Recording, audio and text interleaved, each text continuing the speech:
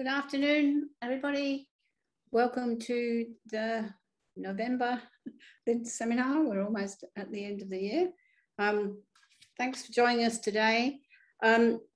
Unfortunately, Dr. Jo Spong, who was to present in the second half of the seminar, is very unwell, and this is a very short notice, and I'm sorry, won't be able to present. But we've got Professor Teresa Iacono, who is going to present in the first half, which might give her a little bit more time if she wishes, or more time for discussion, or we can just have an early mark. So it's with great pleasure that I introduce Teresa Iacono. She's probably one of the longest standing speech pathologists, experts on communication for people with intellectual and developmental disabilities in Australia and probably around the world too, and has an amazing sort of reputation. Everybody knows of the work that Teresa's done. And so she's going to give us what I think is going to be a sort of masterclass today about communication, although she's given it a very nice, catchy title. So I'll hand over to you, Teresa. Thank you, Chris. And thanks for the opportunity to talk about communication. I don't often get the chance to do this. So the title really, it doesn't come from a research project. Well, it does, but it was a project that we did years ago. And even though I didn't quote this in the paper, I do have a very strong memory of working with support workers at a communication camp for adults with intellectual disability. And we were talking to the support workers about the communication of the adults they were supporting. And I remember one of them saying to me, "No, he doesn't communicate. I just know what he wants." And it sort of seared into my brain, sort of the taking away the power of the person by assuming they knew what the person wanted. So the focus is on the complexity of communication for people with intellectual disabilities. So let me just start with what I really want to try and achieve in this presentation, because it's a little bit different to what we usually do in a LID seminar, which is present a particular research project. So this is really an accumulation of research experiences of my own and those of some PhD students, my clinical work, my teaching work. So some myths that I'd like to be able to disrupt. So the first one is that there are some people with intellectual disability who don't communicate. And my response to that is going to be think about communication being more than words. The second is that using signs or a picture communication system, or AAC, augmentative and alternative communication, makes people lazy. And with this one, I really want to talk about how communication occurs through any means available. Here's another gem that I've come across many, many times. Perseverative, which is the repetition of the same speech, or echolabic speech, which we tend to use in relation to people on the autism spectrum, is non-communicative. And to kind of get rid of that myth, I really want to talk about communication and conversations as participatory sports, really. People with intellectual disability usually understand more than they communicate or express. Communication actually is multidimensional, so we'll talk about that. And this is another one of my favourites, and it's one that I keep raising with the LIDS team when we're talking about active support, etc., where we talk a lot about choice, where asking yes/no questions is thought to be a good strategy when communicating with people with limited speech or communication. And so we're going to talk about conversations being based on interactional rules. So let's start with the notion that some people with intellectual disability don't communicate. So communication is more than words, and I'm going to show you one of my absolute favourite pictures, and I have corresponded with the amazing Jane Tracy, Dr. Jane Tracy, about using some pictures she has shared with me over the years. And Jane and her son Nick exemplify many of the issues around really thinking about communication as a very complex process, but complex in a rich sense, rather than complex being something we tend, particularly in speech pathology or augmentative communication, to think about in terms of being a deficit, as in we talk about complex communication needs, as though that's something that's peculiar to people who don't rely mainly on speech. We all have complex communication needs. And so I want to reframe this in terms of communication just being very complex in a very positive and rich sense. So here, another of my favourite photos of Jane and Nick, where, sorry, I should have mentioned that, oops, gone the wrong way. In this picture, there are no words or symbols being exchanged, but there is much communication happening, obviously. Whereas here, there are some formal modes of communication being used, but it's still quite meaningful for the interactors. They're sharing information. And here is a great picture of Nick with his very many pictured communication systems, which I know Jane has created over many years. And I know Nick uses these communication boards and systems, etc., for many purposes, not just as a means to communicate with the people around him, to revisit positive experiences or tell people about them, but to also remind himself and to relive those memorable experiences, the way many of us do with photo albums. And here he is with his high-tech. We don't consider iPads high-tech, but in the AAC world we do. And this is a quote from Jane. I've elevated the status of this quote. She just emailed me this the other day with some lovely new photos. And she said, our recent week at the beach together, his iPad is everything to him.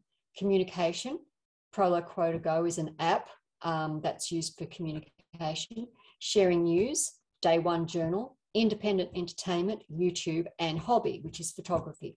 It's always with him, except at the actual beach. And in that quote, Jane is really encapsulating the fact that you know, we rely on different means of communication for different purposes. So I have actually too many windows here to be able to read my own slides. So really using signs or a picture communication system has sometimes been touted as making people lazy. I've heard parents talk about it. I've heard therapists say that, I've heard teachers say it, and I've heard, just say parents, you know, there's fear that if you give them a mode of communication that is not speech, they'll just stop using speech. And yet, if you have access to speech, it is the easiest way to communicate. And so I've just pulled out a couple of examples which shows the tenacity around trying to communicate a particular message that we sometimes see. So this quote is from a study that I did when I was at Scope, where we were looking at the records of the non-electronic communication aid service that was being offered at Scope, where we interviewed a number of people about their use of the low-tech communication that they received, which were things like picture boards and pictured shopping lists. So one day, Vincent, the person with disability, attached a real tea bag to the shopping list in lieu of having a picture. So this person wanted to add shopping to the shopping list tea bags, couldn't find the symbol, and did the next best thing, went and got a tea bag and stuck it on it. So, you know, he found a way to communicate what he was trying to get across. This next quote is from Hilary Johnson's PhD work, where she had a number of central participants who had complex communication, and they're all quite different, but speech was not their main means of communicating. Eric went up to a staff member and finger-spelled B to the staff as he was waiting for Betty to come back from a program. The staff member did not recognise the sign, So Eric went and took a picture, a photo of Betty from the wall, and showed it to the staff. She promptly replied, "I don't know, but she'll be back." Oftentimes people who are relying on different ways of communicating have to deal with us, those of us who don't necessarily recognise their methods. And so they're constantly having to find an alternative way to get their message across.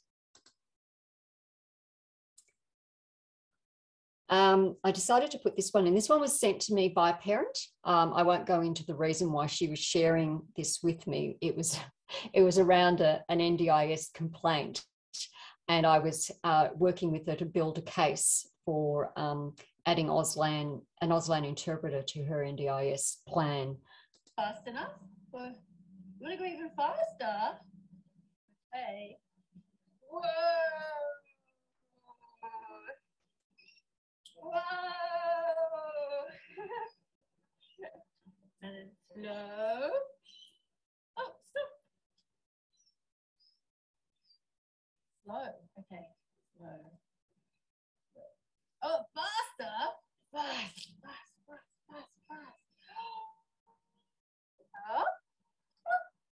Stop. You want me to count slow numbers in Spanish numbers. Okay, ready? One. Oh, uno, dos, tres. Go. Okay. So I should mention that Annabelle is not deaf. Annabelle has an intellectual disability and is on the autism spectrum. And she's using sign in a way that we often don't see. And that is actually combining signs, so we get multi-word utterances. And we don't often see that. Usually children with intellectual disability, once they start to combine signs, will kind of take off with their speech. But for whatever reason, Annabelle is not using speech. And I've often said to parents, because they say, why? And my response is, I don't know. And if I did, I'd be famous. We don't know why. It's, there's no motoric reason. It just relates to their overall disability. But she's a very active communicator. There's nothing lazy about Annabelle's communication. Okay, now this is the notion of perseverative speech being non-communicative. And my response is that communication and conversations are participatory. And when people don't have the language skills to engage in those social conversational interactions, they will still want to engage. They want to be part of that interaction.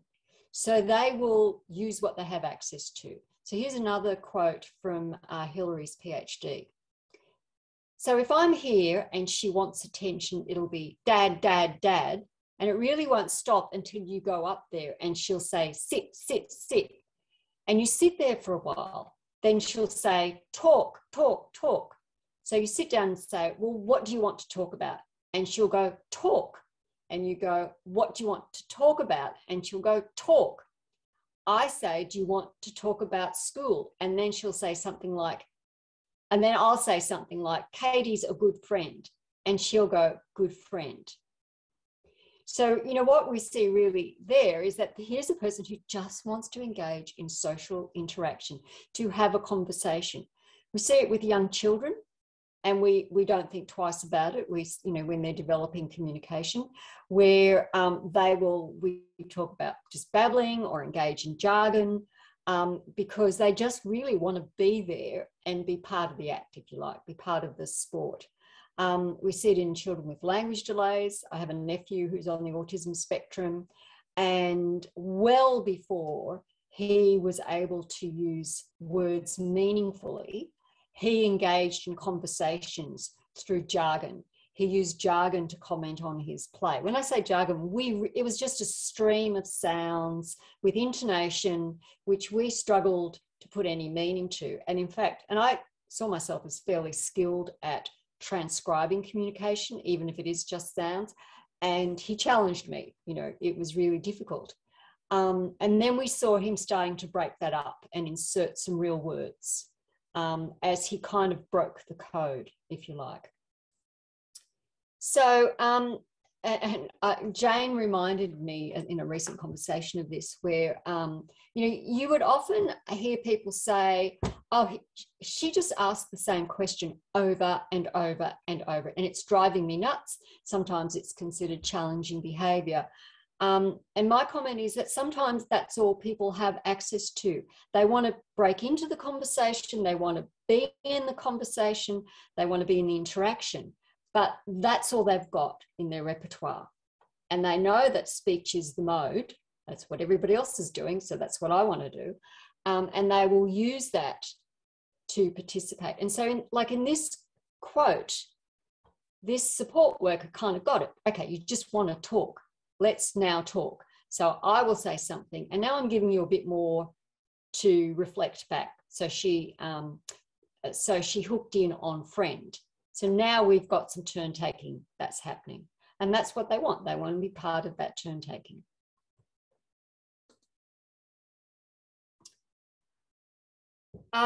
This notion that people with intellectual disability usually understand more than they express. And we're going to talk about communication as a very multimodal construct, if you like. And some of this has come from work by John Miller in 1981 from the Wasteman Center in the US, which was a center for mental retardation in those days, research. And much of the research in intellectual disability language, and there was a focus on language as opposed to the broader notion of communication, was with people with Down syndrome, because it was quantitative research. And those of us who do quantitative research want all our participants to look more like each other than different. And so people with Down syndrome, even though they are actually quite different from each other, look a bit more homogeneous than they do if you put them with a whole lot of other people with different genetic problems or unknown causes of intellectual disability. So Miller and his team came up with these three profiles, where mental age was equal to comprehension, which is equal to production. That is, they understood and produced language, okay, and the focus was on language, that you would expect, given they may have had a mental age of, say, 6 months. Now, another profile they found was that mental age and comprehension was pretty well on par, but their expressive language or production was delayed. Okay. Profile number 2. Profile number 3 was mental age was better than comprehension, which in turn was better than production. And when I did speech pathology in the dark ages, we were taught that if you had this first profile of mental age being the same as comprehension as production, there was no role for you. There was no gaps to reduce. This person was communicating as well as they were ever going to communicate. Okay. Whereas if you had a gap, whether it was between mental age and comprehension and production, etc., you had something to work on. Okay. What people weren't taking into account, and remember this was research that was, or it was based on a chapter that was published in 1981, was that longer lifespans are a recent phenomena for people with intellectual disability, particularly for people with Down syndrome. And so we weren't actually exploring their communication as they got older. And when you think about if you are diagnosed as having a mental age of, say, 6 months when you're actually 4, the profile that you're going to see is going to be very different than if you're, shown to have a mental age of 6 months or whatever, or really untestable, at 40 years, where whatever you've been doing to get by in the world, you've been doing for a lot longer. And so you've developed some strategies in other areas of communication that we weren't really talking about in relation to people with intellectual disability not that long ago. So is it an oversimplification? I think so. And one of the first indicators is that we often have difficulties in understanding or trying to characterize the communication of adults with intellectual disabilities because they won't fit into these nice stages, which I think is a good thing. So a really obvious example is what is known as cocktail party speech in people with Williams syndrome, where you see that they can, a bit like my nephew, they can engage in except they're real words, in speech and have a wonderful time conversing, but it doesn't make any sense because their comprehension skills are really bad. So now we've got an example of production actually being much better than comprehension, which may even be better than mental age. So where do we go with that? And even in Down syndrome language, one of the things that we've realised is that when you unpack comprehension, people with Down syndrome have relatively strong understanding of single word vocabulary, but their comprehension, so they understand lots of words. So if you do a test, and for those of you who've got speech pathology backgrounds who are in the audience, if you do a test like the Peabody Picture Vocabulary Test, which is well known, and it's quite useful because it spans an age in terms of who you can administer it to for about 18 months to, I don't know, I think it's 90 something, anyway, something ridiculous. And it will give an age, a mental age equivalent. So, you know, when you're doing research and they want to know the mental age, it's better than nothing. It's better than doing a full IQ test. You can argue about whether that's appropriate, but if you use that as a way of thinking, of trying to say, well, then they must understand what, say they come out with a mental age of 7. Well, a 7-year-old has a very sophisticated understanding of syntax and, you know, sentences, etc. But people with Down syndrome actually don't. They're quite poor in terms of understanding whole sentences. However, what we were looking at was the fact that if you really looked at them in those social contexts and now start doing some more qualitative research, heaven forbid, you'll actually find that they have strengths in social interactions. And so it's kind of a double-edged sword, because what tends to happen is in the real world, they'll say, oh, he understands everything because, you know, I see that he can interact and he responds, but, you know, he won't do what I've asked him. So he's just being a little, you know, or he's got challenging behaviours. But when you break it down, you say, actually, what he is responding to, or she, is single words in what you're saying, because they're quite good at those single words, but they don't actually understand the whole sentence. So if you say, you know, get your bag and line up, we're going to go outside, they might hear bag and outside and they're off, okay? But if you can say, no, actually, they've missed the rest of it. So they're not being little so-and-sos, they're actually responding according to their, you know, to the words that they've heard. So sometimes that sort of understanding where you can reframe for whether it's teachers or support workers, what's going on for the person can actually be quite useful, because we now start to realise something about the complexity of their communication. Now the CCC checklist is a tool that was developed by colleagues at Scope, and it's been used for quite a number of years. In fact, it's probably one of the few useful tools for trying to get a sense of the communication skills of adults with more severe intellectual disability who are not typically relying on speech. And I had the opportunity to work with Karen Bloomberg and Denise West and Hilary Johnson to really try and understand what the tool was actually testing, because, as I mentioned, communication is so multimodal, and we need to think about, you know, what are the indicators to tell us somewhere about where this person is functioning, and then think about, well, why are we doing this?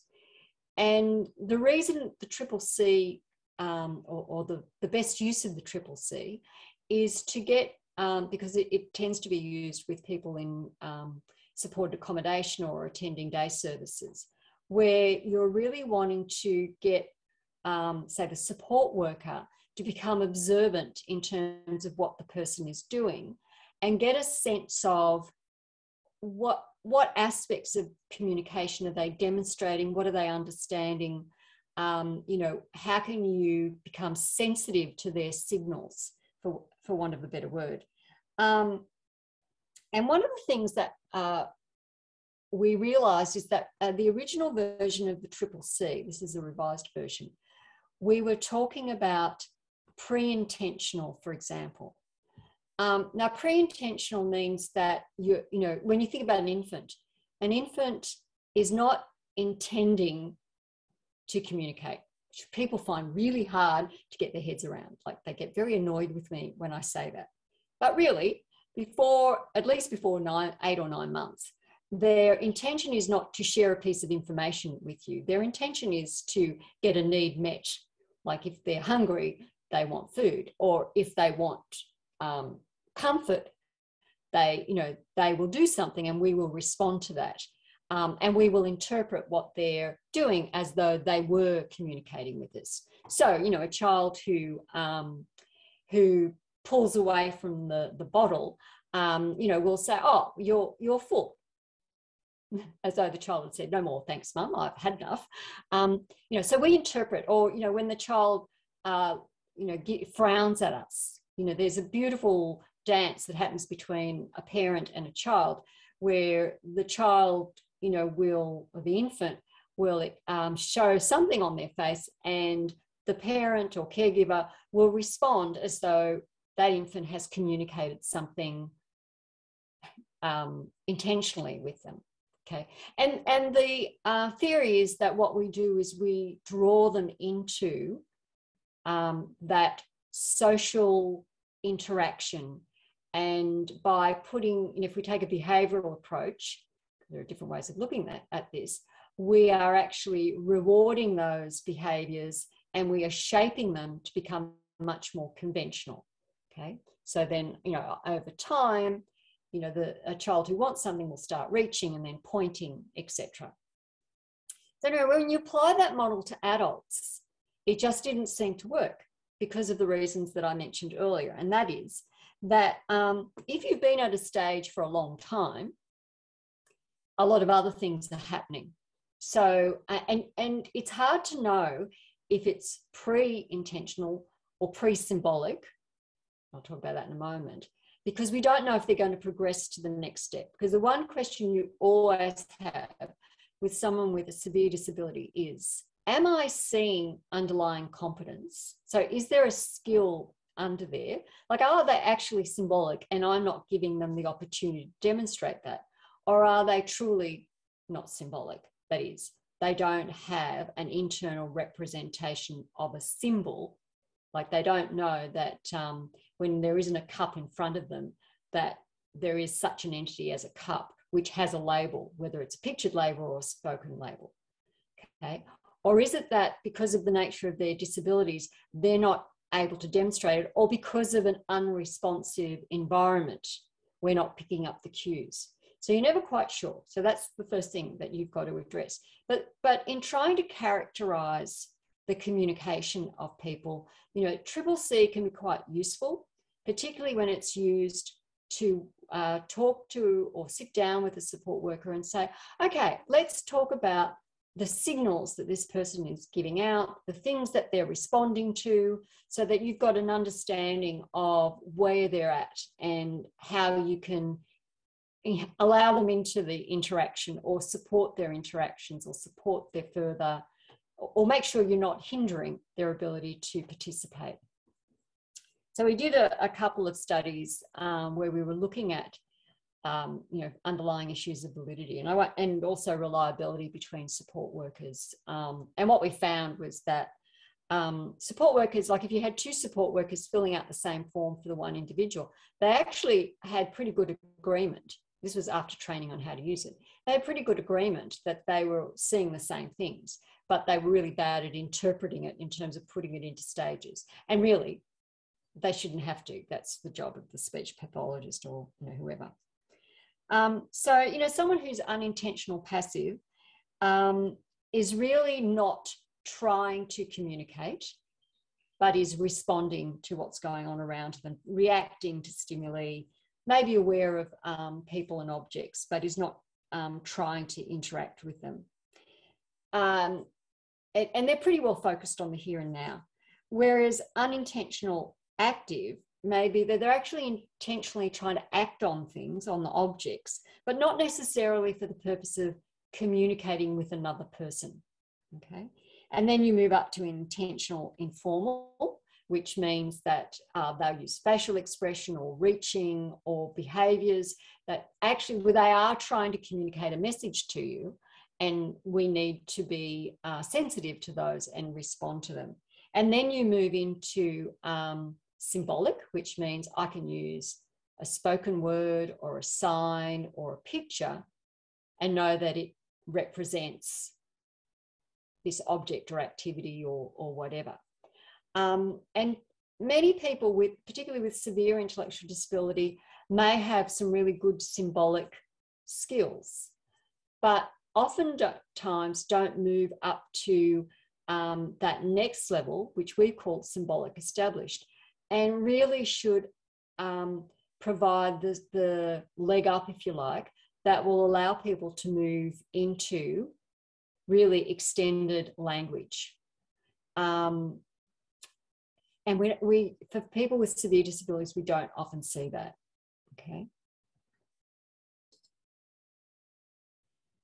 So let's think about the various, I kind of skirted around this, now I want to attack it. This Bloom and Leahy, this is the model they proposed in terms of what communication is all about. So they won't just think about words. It's a very old model. It's been very useful. It continues to be useful. And it's useful because it is comprehensive and it's easy to explain, and it allows us to think about what we're trying to do when we're supporting someone's communication. So it's basically, the form is what most of us focus on: speech, sentences, signs, the written form, whatever, okay? The content is what's the meaning behind those words, okay? So, we sometimes, we've all had experience where people have, what we call content-free conversations, where they just seem to talk for the sake of it, But, content or form should actually reflect the intended content that the person is trying to convey. And then there's the use, that is why we're using these forms. So to give you an example, if I say to you, the apple is red, okay, the content is, it's about an entity, an apple, and it's about a descriptor of the apple. It's a red apple. So that's the underlying content. The form that I've used is a sentence with a number of individual words that are strung together according to English word order, which means I'm using language. So when we talk about language, we're really talking about that ability to combine and recombine individual words into novel utterances. Now, the use may not be quite so apparent when, in this sort of example. I could just be saying to you that I'm sharing this information and I just want to share it. I just want to tell you about this apple is red. This apple is red. Or I could say, this apple is red. Kind of connotations of even the Garden of Paradise, etc. Or it could be, this apple is red, as in you think this is red? I'll tell you what red is, So we have different reasons for using the same forms. And it's often intonation and the context and whatever else goes on with our communication that really conveys that. So when all this comes together, our communication tends to be effective and efficient. We get our message across You know, all communication or interactions have you know, some failures, and we do some work around repairing, like, what did you mean by that? Or, sorry, I didn't hear that last word. So we have these strategies, and that's the use of our language too. You know, if I ask you a question, it may be, no, I'm not disagreeing with you. I just didn't get the last bit that you said. Okay, so we're seeking clarification. But with people with, you know, communication disabilities, sometimes these areas start to kind of move apart. Okay, they don't function as efficiently for whatever reason, whether it's acquired brain injury or a developmental disability or whatever. But for whatever reason, you know, a particular part of the brain and acquired brain injury has been affected, which could affect one or more of these areas. But in developmental disabilities, it's not quite so distinct. So, and this is just an example. You can have someone whose forms are somewhat limited. They might have some signs and they might use some word approximations, but they don't have the full repertoire that are available to most people. Their content may be limited in that, and that could be because of an intellectual disability, which means that they are not learning as much or as quickly as their peers, or, you know, again, with children, we kind of say as a child, you know, develops and is experiencing more, than the things that they have to, you know, the content about which they can communicate expands. So that's about your world knowledge, and, you know, the underlying meaning, or that meanings that are available to you, okay? But their uses often, and this is what we see over time, their uses may continue to grow, okay? So with my nephew, you know, he had very limited forms early on. He was young, so there's only so much content you can communicate. But his uses, like he could protest and he could try and initiate conversations and take his turn in conversations. He could share information with you. So his uses for communication were quite vast compared to the other areas. And we see this with people with intellectual disability. Okay, they may have limitations in their content and in their form, but because communication and our reasons for having language are socially constructed and has social reasons, then often the use grows. Okay. But what they are more reliant on, because form in particular may be limited, is, and that means that they don't have the conventional means of communicating. They're really dependent on us as observers to do exactly that, to observe and then respond. And unfortunately, what sometimes happens is that we don't observe and respond, we try to control. So when it doesn't all come together, social interactions still remain core. That's the whole purpose of communicating. I love this, these quotes from, you know, from people who've been studying language development and, you know, and really trying to understand what's going on. So John Locke said it will take the child a year to start talking, but on every day of that year, a variety of language-related mechanisms, so that's biological, neurological mechanisms that are happening as the infant develops, will inch their way toward efficient action. And John Locke talks about the fact that as far as an infant is concerned, speech is what other people are doing, and that's what that child wants to be a part of. And any of us who watch infants and, you know, get engaged with infants will remember those experiences of talking to an infant, and they will look at you in the eyes, but they'll be fingering your mouth. It's like, I want to do what you're doing, you know. I mean, I don't know if that's what they're thinking, but because I'm interpreting unintentional behavior, but that's the sense that you get. And Len Vygotsky said social relations or relations among people, sorry about that. Social relations are relations amongst people genetically underlie all higher functions and their relationships. And so what they're saying is that we are geared up as human beings to engage in those social interactions, as is shown with Nick. And many of these photos I like because it's the social interactions that are core. The fact that Nick is signing, I don't know if that's signing for lunch or, you know, I'm not sure because I'd like to, you know, you have to see the whole thing, but it's that enjoyment of those social interactions and being part of them.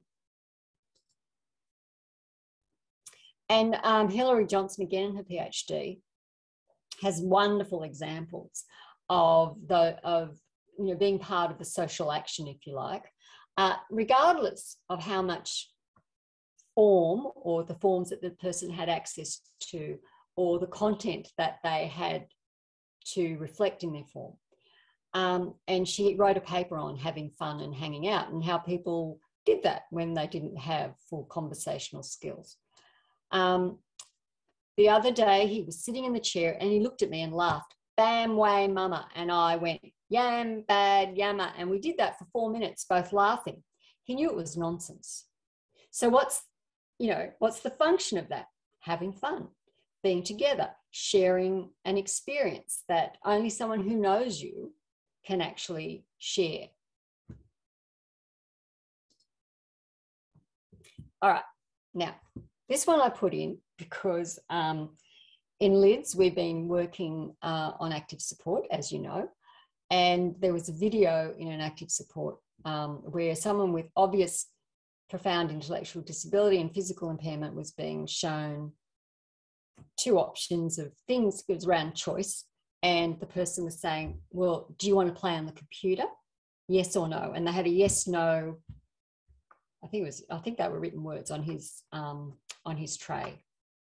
And I immediately put my, banged my head on the table. I went, "Oh no, please save me." So I had to put this one in. And look, speech pathologists who work in AAC, they often will start with yes, no, teach them a reliable yes, no. And my question is always, whose purpose does that serve? Does it serve the individual, or is it about us really needing them to comply with what we want them to comply with? And I'm going to talk about that in a moment. The conversations are based on interactional rules. Grice, I can't remember what disciplinary background Grice came from, probably sociology or social linguistics. He talked about the underlying rules, if you like, for conversations. The maxim of quantity, be as informative as you can, giving enough but not too much information. Now, that doesn't mean to say we all do that, but we notice when it doesn't happen. We talk about people being verbose, and you want to say, just get to the point. You don't need all this extra. There's the maxim of quality, be truthful, don't give false information or information not supported by evidence. The fact that there is such a rule means that when people lie, we feel as though some agreement has been violated. And if those things didn't happen and we didn't recognise them, we would have no need for an ICAC or a IBAC or whatever. So, people lie, but it's a violation of that maxim. There's the maxim of relation, be relevant, say things that are pertinent to the discussion. And again, if people are not being pertinent or relevant, then we will say things like, you've gone off on a tangent. What's that got to do with X? And then of manner, try to be as clear, as brief, and as orderly as you can, and avoid obscurity and ambiguity. Okay. So this is not so much about making sure people with intellectual disability do this, but it's more about, what are we doing when we engage with people who've got communication disorders or impairment or intellectual disability? Are we violating some of these? So one of the things that so my first question is there a belief that people with intellectual disability who engage in conversation break these maxims or general rule of conduct. Do people with intellectual disabilities say yes to yes/no questions? That is, do they acquiesce to please the questioner? And for a long time, we believed that. Or are they just responding by any means that are available to them? And the work of Rapley, and Rapley is from Queensland, Finlay and Antaki and colleagues has brought into question this belief. And this notion of acquiescence came from the work of Sigelman and colleagues in the 1980s.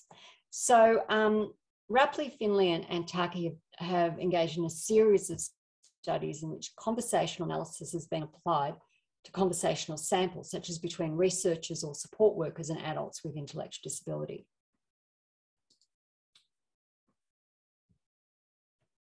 So in a 1996 study, Rapley and Antaki explored acquiescence in adults with intellectual disability who were participating in a quality of life questionnaire. And the data that they worked with were from 8 interview transcripts. They did a detailed transcription, and then they applied conversational analysis, which is a qualitative approach. And I must admit, conversational analysis was the first form of qualitative analysis that I ever could get my head around. It made sense to me because you were looking for patterns in a string of behaviours, if you like. So a key principle in conversational analysis is that people in an interaction achieve their meaning by actively using each other's expectations about what comes after what in the normal sequence of talk.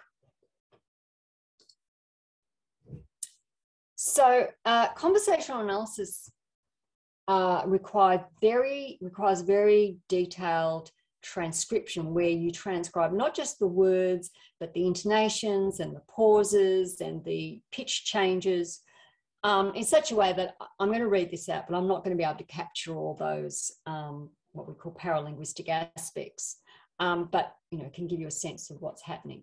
So these are just a couple of findings from the study. So they talked about pseudo-acquiescence. So the interviewer says, and it's part of their quality of life survey, do you feel out of place, out and about in social situations? And before, he actually gets to the end, Anne says no, and he kind of overlaps and says, Anne, never, no. Interviewer says sometimes. She keeps saying no. Then he says, or usually. So then she says, sometimes I do. Okay, we'll put a 2 down, which is 2 for sometimes, for that one then. Okay, so the initial no, very firm no, has been changed because for some reason it just wasn't acceptable. Then there's pressure to change answers.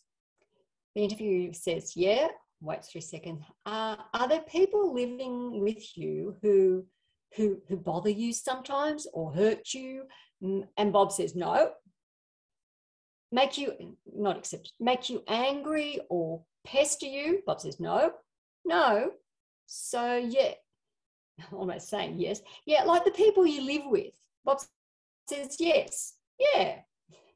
So he's reformulated this in a way where he's gotten the yes, but it's actually like, I'm just confirming that the people I live with are not bothering me.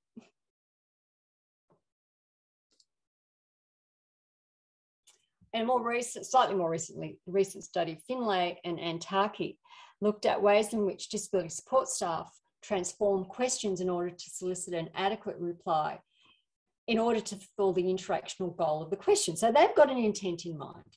Okay, they're going to get the answers to these questions. Data from videos for an ethnographic study, so about 30 hours. Now, given the detailed transcription, this is quite a heavy-duty study. Questions were used, and they found questions were used by staff for clarification of communication, trying to determine the meaning of a behaviour, to assess a person's choice or preferences, and in initiation or pursuit of a physical activity, that is to look at the person's readiness to begin or willingness to continue or end an activity, giving advice or making suggestions like a better way of doing something, or encouraging reflection or social participation. And they looked at failed questions in particular. So these were questions where the response, there either was no response, or the question didn't get them either, or the answer was unrelated to the topic, or the questioner felt the answer was inadequate. So here's an example. Jill, Damien, what would you like to do now? Would you like to go to the toilet? Damien looks at her with a smile, appears to make no response. Jill laughs. Damien, would you like to go to the toilet? Well, people like to go to the toilet. Damien turns his head away. Jill, huh? Yes or no? Sound like an interviewer of a politician. Yes or no? Damien sways head, turns head away. Tell me, coffee's all gone. Coming to the toilet. So now she's modifying her language. Yes. Damien looks at her, then sways head, looking to the left and right, and Jill says, yes, looks away, smiles, lets his head fall, looking at the table, looking away, then up, then away, then up, then away, grinning, obviously enjoying the interaction. Okay. Jill, shall we go to the toilet, Damien? And about 25 seconds later, which is actually quite a long period, offers an alternative to the toilet. Shall we go to the toilet, or do you want to go and watch the television? Okay, so besides the obvious, the thing that struck me about that was here you've got someone who actually probably is not understanding the language, the sentences. And so what we do, and we all do this is not saying support workers are particularly bad. This is what we do. We just keep adding words and we make the linguistic task that much harder. Okay. All right, so I'm going to sort of end soon. Don't worry, Chris. But this is what I say to people. Okay, children, developmentally, children understand when, in terms of word order, a basic sentence structure. You want an apple. Subject, you want, verb, apple, object. When you turn that into a sentence, do you want an apple? You shift around the subject. So you carve up the verb, you put the do at the beginning, then you've got the subject, then you've got the other bit of the verb, and then you've got the object. And typical follow-up questions to that sort of question is, what do you want? Do you want an apple? Or do you want a banana? You like apples, don't you? and this is what we do. So understanding how best to enhance social interaction, communication, and or language in people with intellectual disabilities who may do it differently comes from very detailed and prolonged engagement with them in social contexts. So, really what I'm posing, and I'm not going to try and answer it all, is what does it mean to like intentional communication according to criteria that we all have that actually goes beyond a person's sensory, physical, or intellectual capacity? So, for example, with a young child, we kind of go, okay, we know that it's intentional if they look between you and the object and look back and then add a signal. And, we ask for very complex behaviours to demonstrate to us an underlying capacity. What does it mean to have some symbolic language but not sufficient to sustain actual linguistic development, sentences? What are the long-term implications of problems in one or more of the areas of form, content, or use? And how do we respond to interaction with people with profound intellectual disability so that we ensure social connection and avoid risk of ignoring that person altogether or thinking we know what they want? And, I'm not going to go through this, but really that notion of what impacts on all those areas is broadening the more we know.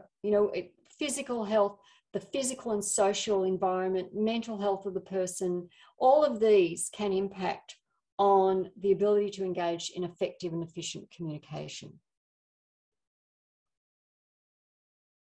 Sorry, I've already talked about, and we've given this, sorry. This is about just reminding us that really people will communicate using whatever means they have available to them, okay? As we saw in this example of Eric's finger spelling and the example of having fun and hanging out. The issue is, though, people in the environment environment may not notice or view unconventional behaviours as being communicative. And that can result in the person just not doing it anymore, like giving up. And as a new speech pathologist working with people with significant disabilities, I found those individuals who were at the back of the classroom where the teachers had given up on them were the hardest to engage because the environment had stopped responding to them. So they were harder than people with challenging behaviours because they were still trying to affect a change or a response from their environment. So it was easier to replace those. Well, that did it by itself. I didn't mean to do that. It was easier to address those behaviours because you could provide an alternate behaviour in the form of a sign or a symbol. And when symbols are not the medium, for people who have profound disability, the work of Sheridan Foster is really instructive here and has enormous implications. So Sheridan looked at affect attunement in communicative interactions between adults with profound intellectual disabilities and their support workers. And it's the immediate recasting of the emotional behavioural state of one person by another, where those behaviours are emphasised, as an example of combining effort and attention. This is from a paper by Sheridan. The participant was gazing at the support worker, drops head to the right, then raises it, and the disability worker raises her eyebrows, then nods down. So she was reflecting those behaviours and almost acknowledged them and engaging in those, and engaging in that dance that I talked about earlier on, that you see as a natural thing between a parent and an infant, or adult and an infant.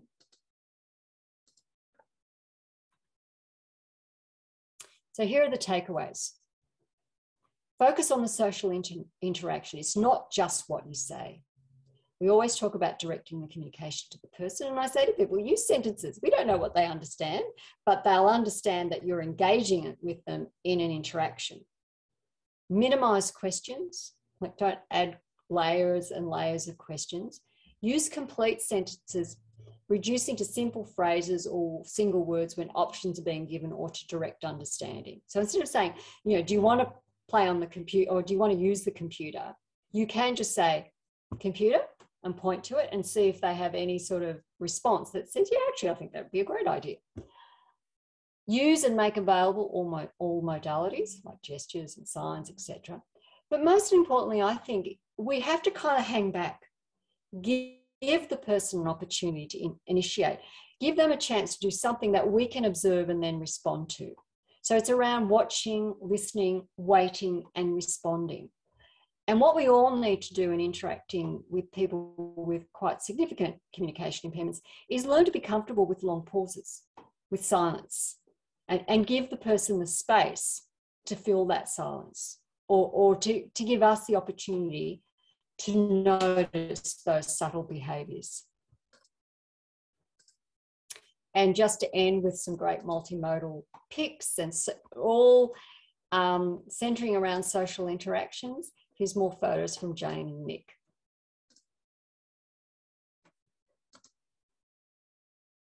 Thanks to Jane and Nick, or Nick and Jane. All righty.